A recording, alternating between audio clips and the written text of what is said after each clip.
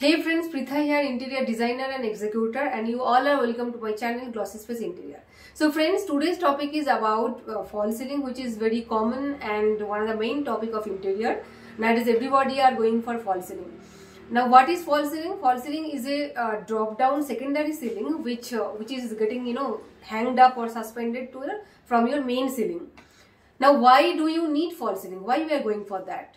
False ceiling, first of all, it will hide all your unwanted wires which you need to install for your different kind of servicing, like electricals, then air conditioning, or maybe intercom, and then internet, or CCTV, whatever. So whatever services wires are required, everything will be hidden under your false ceiling.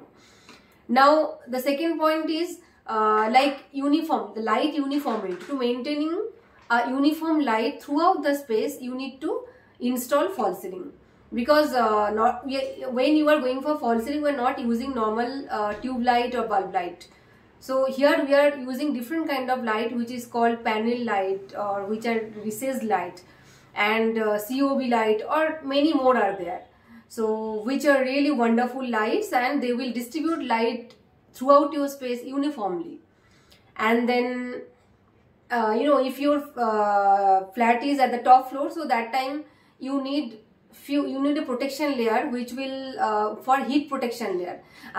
So in that case, what we do, in between your main ceiling and this false ceiling, we install some thermocol layer will be there. Okay, so that layer will protect the heat. It will absorb the heat from which comes through your roof.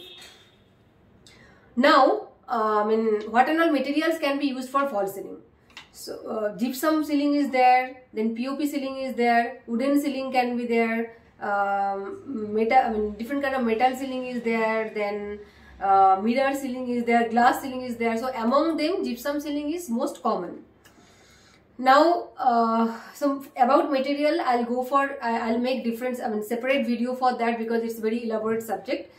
So in this video, I will discuss, what are the main points. You can say as a checklist what you need to maintain before starting, or you can say before planning your false ceiling.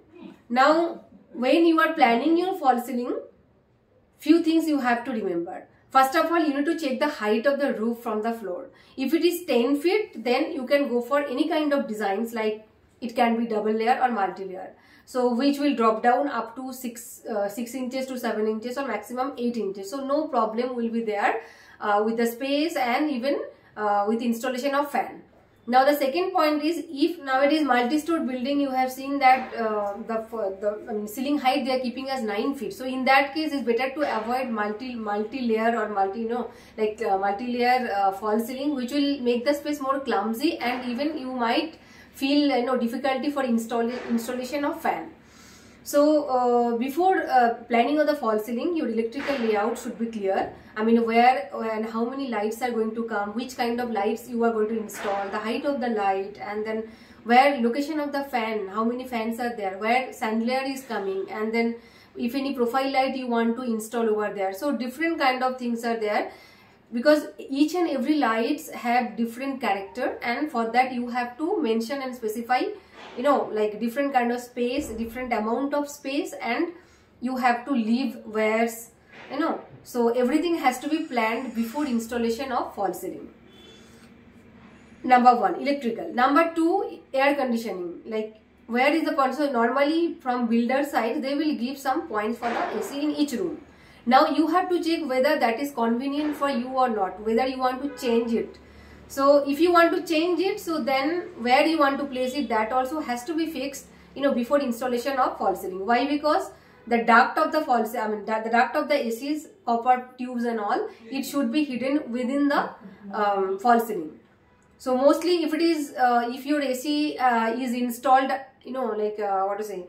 outer wall, so then with duct we don't have much problem. But if it is inner wall, means where you are installing the AC, so if backside another room is there, so that time the duct should be completely hidden within the false ceiling. So in that case, you have to plan it before.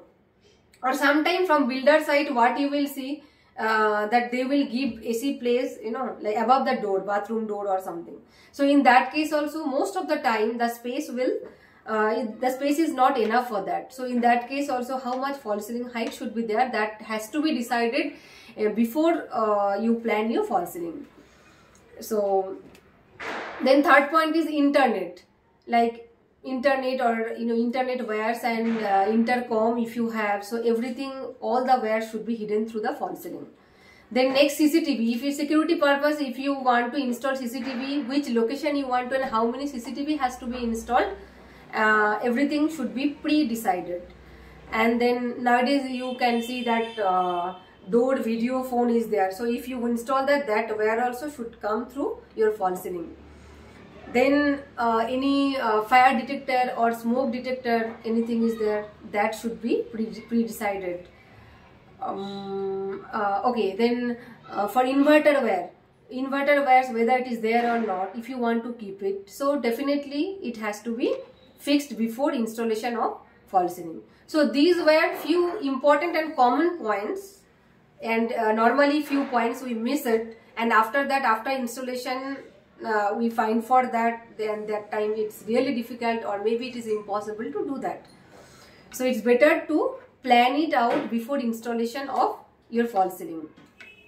So these were a few points which I thought of discussing with you, because you should not suffer with any kind of problem while planning of false ceiling, so that everything should be pre-decided and pre-planned. Your work will be hassle-free.